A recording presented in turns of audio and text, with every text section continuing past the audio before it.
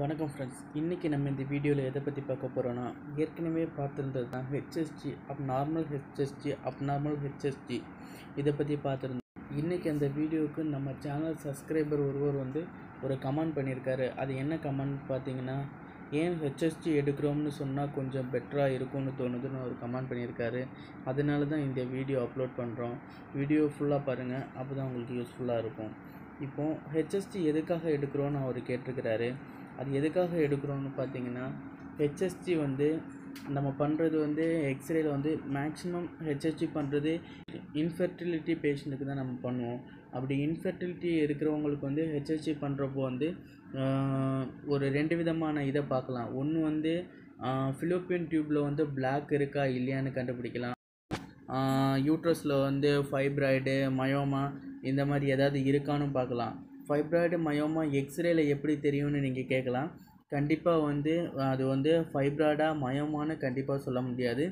ஏதோ ஒரு ஆப்ஸ்ட்ரக்டிவ் லீஷன் இருக்குன்னு அதில் தெரியும். அது எப்படின்னா, நீங்கள் இப்போ இந்த எக்ஸ்ரே இமேஜ் பாருங்கள். இந்த இமேஜில் உங்களுக்கு நல்லாவே தெரியும். அந்த இது எப்படி இருக்குன்னு இந்த காமிக்கிறேன், கொஞ்சம் பாருங்கள். இங்கே பாருங்கள், நார்மலாக இந்த இமேஜில் நம்ம டை இன்ஜெக்ட் பண்ணது யூட்ரஸ் போய் ஃபிலோப்பியன் டியூப் 2 பக்கமும் போய் கான்ட்ராஸ்ட் ஃபில் ஆயிடுச்சு. ஆனால் ஒரே ஒரு ஏரியாவில் மட்டும் ஹைப்போவாக ஒரு இது தெரியுது பாருங்கள். இதுதான் இந்த மாதிரி ஏதாவது லீஷன்ஸ் இருக்கா என்னென்னு பார்க்குறதுக்காக தான் நம்ம இது ஹெச்எஸ்டியில் தெரியும். யூட்ரஸ் நார்மல் பொசிஷனில் நார்மல் ஷேப்பில் இருக்கான்னு இதை வச்சு பார்த்துக்கலாம்.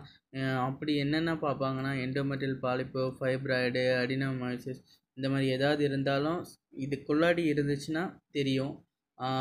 அதுக்காக தான் இது பார்க்குறது. அப்புறம் பார்த்தீங்கன்னா, ஃபிலோப்பியன் டியூப்பில் எதுக்காக எப்படி பிளாக்கேஜ் ஆகுது, எதனால் பிளாக்கேஜ் ஆகுதுன்னு பார்த்தீங்கன்னா, ஒரு சில காரணங்கள் இருக்குது. ஒன்று பார்த்தீங்கன்னா, pelvic inflammatory டிசீஸ்னால Fallopian tube black ஆகுது. இன்னொன்று ஃபேமிலி பிளானிங்கில் பிளாக் பண்ணுறாங்க. அது தெரிஞ்சு பண்ணுறது. இன்னொன்று பாக்டீரியல் இன்ஃபெக்ஷனால் ஆகுது. இன்னொன்று கண்டினியூஸ் அபார்ஷனால் பண்ணுறாங்க. என்னென்னா, ஒரு சில பேர் அறியாமல் இது உடலுறவு வச்சுக்கிட்டு இப்போதைக்கு குழந்தை வேண்டாம் அந்த மாதிரி அபார்ஷன் பண்ணிடுவாங்க. அதனால ஆகுது. அப்புறம் ரிக்கரன்ஸ் இன்ஃபெக்ஷனால் ஆகுது. இன்னொன்று எக்டோபி ப்ரெக்னன்சி. இந்த எக்டோபி ப்ரெக்னன்சினா நார்மலாக கருவுறது யூட்ரஸ்குள்ளாடி தான் பேபி டெவலப் ஆகணும். இது பார்த்திங்கன்னா, எக்டோபி ப்ரெக்னன்சி ஃபிலோப்பியன் டியூப் இந்த ஏரியாவில் எங்கேயாவது போய் ப்ரெக்னன்சி ஆகும். அதனாலே இது அப்ஸ்ட்ரக்ஷன் ஆகுது. அப்புறம் பார்த்திங்கன்னா, இன்னொன்று பெல்விக் ட்ராமா, இந்த மாதிரி ஏதாவது ட்ராமா இருக்கிறதுனாலையும் இதாகுது. அப்புறம் பார்த்திங்கன்னா, எண்டோமெட்ரியோசிஸ்னாலையும் பிளாக் ஆகுது. அதுக்கப்புறம் பார்த்திங்கன்னா, ரப்சர்டு அப்பண்டிஸ்னாலையும் இது ஆகுது. ஃபிலோப்பியன் டியூப் பிளாக் ஆகுது. அப்புறம் அப்டாமினல் சர்ஜரி, ஏதாவது ஒரு சர்ஜரி பண்ணுறப்போ தெரியாதனமாக ஃபிலோப்பியன் டியூப்பில் ஏதாவது பட்டுருச்சுன்னா அதனாலையுமே ஃபிலோப்பியன் டியூப் பிளாக் ஆகிரும். இப்படி பல காரணங்கள்னால ஃபிலோப்பியன் டியூப் பிளாக் ஆகுது. இப்போ பார்த்தீங்கன்னா, ஒரு சில இமேஜஸ்லாம் இதில் காமிக்கிறேன். நார்மல் ஹெச்எஸ்டி இமேஜும் அப்நார்மல் ஹெச்எஸ்டி இமேஜும் ஏற்கனவே நம்ம வீடியோ போட்டிருக்கிறோம். அப்படி இருந்தாலும் இதில் பாருங்கள். இப்போ இதில் பார்த்தீங்கன்னா நார்மல் ஹெச்எஸ்டி, இது நார்மல் ஹெச்எஸ்டி, ரைட்டு லெஃப்ட்டு நல்லா ஸ்பில் ஆகிடுச்சு. யூட்ரஸ் ஷேப்பும் நார்மலாக இருக்குது. இது நார்மல் ஹெச்எஸ்டி. அப்புறம் இப்போ பார்த்தீங்கன்னா இது அப்நார்மல் ஹெச்எஸ்டி. இதை பாருங்கள், இதில் யூட்ரஸ் ஃபிலோப்பியன் டியூப் ரெண்டுமே அப்ஸ்ட்ரக்ஷன் ஆகுதுங்க. இது ஹைட்ரோசால்பின்ஸ் பாருங்கள், யூட்ரஸில் நம்ம இது கொடுக்குற கான்ட்ராஸ்ட் உள்ளாடி போய் ஃபிலோப்பியன் டியூப்பில் அப்படியே ஸ்டாப் ஆகி நிற்குது. அதுக்கு மேலே அது கான்ட்ராஸ்ட் ஃபில் ஆகலை, வெளியே வரல. அப்படியே ஃபிலோப்பியன் டியூப் டைலேட்டடாக எந்த அளவுக்கு பாருங்கள். இது ஹைட்ரோசால்பின்ஸ். இது பண்ணுறதுக்கு முன்னாடி பேஷண்ட்டுக்கு இதுக்கு அனஸ்தட்டிக் இது எதுவும் கொடுக்கணும்னு தேவையில்லை.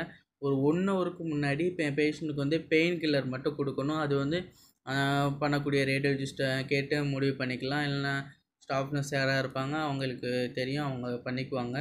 நம்மளோட இது வெறும் ரேடியேஷன் எக்ஸ்போஸ் பண்ணுறது. அது எதுக்காக பண்ணுறாங்க என்னன்னு நம்ம தெரிஞ்சுக்க வேண்டியதான்.